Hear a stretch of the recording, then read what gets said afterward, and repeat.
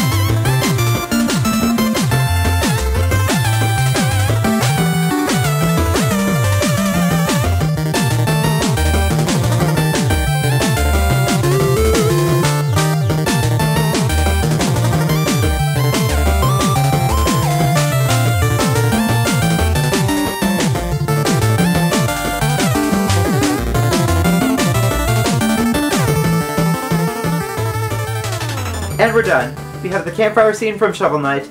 If you're interested in owning this piece, there's a link down in the description to go to my Redbubble store and buy a print of this piece. That's it for today. Thanks for watching, and I will see you guys next time on Let's Paint.